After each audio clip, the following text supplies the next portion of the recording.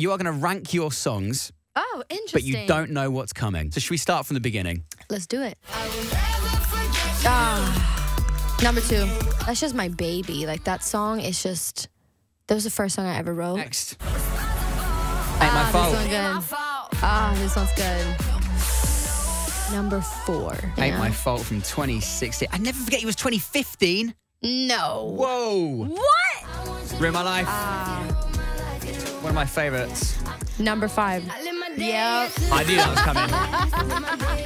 Yeah, Lush Life had to be in there. I'm going to put it at number 3. Or number 1. But you know what it is? You know what I think? I think All My Love will be the last song. Are we going to be that predictable? Let's find out. No, we're not. No, we're not. Can't Tame Her.